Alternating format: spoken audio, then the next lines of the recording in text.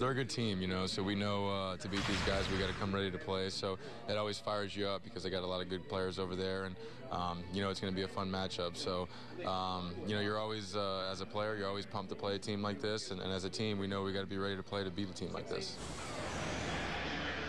Had some interesting responses. Alcides Escobar said, "No, I don't see it as a rivalry." You hear what Eric Hosmer said there.